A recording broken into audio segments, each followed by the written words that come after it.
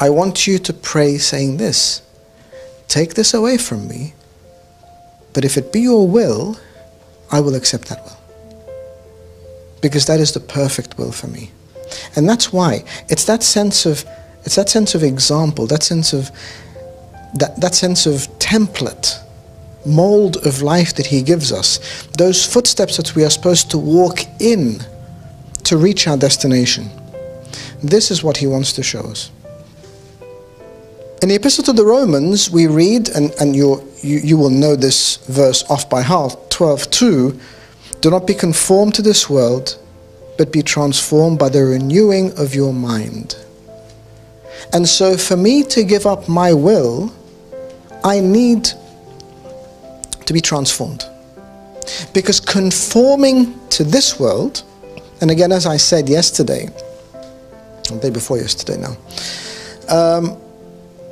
this world is not a bad place. This world is created by God.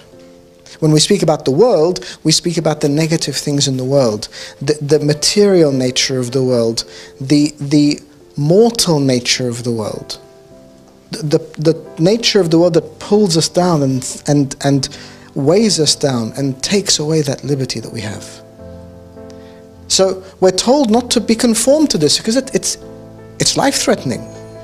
Don't be conformed to the death and the limitedness of the world, but be transformed. And the only way you can be transformed is through the renewing of your minds.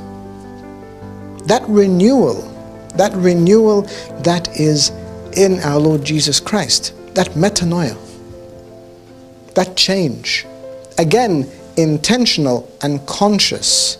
You see, life with God doesn't happen haphazardly. It's not a chance event. You know, it can start by a chance event, or what we think is a chance event, but it's just God having a way in. But it can't continue like that, and we often want it to continue like that. We often, we want to know God's will and live God's will, but just, if it happens, when it happens, it's okay. I'll just keep doing my thing, and if I'd happen to trip over God's will somewhere, then that's fine. If it happens to fall and hit me in the head, that's okay. But I'm not going to look for it consciously. I'm not going to look for it specifically or intentionally. If it happens and it suits me, then that's great. But that can't be the way to go. So we need to be renewed in the way we look at what God's will is.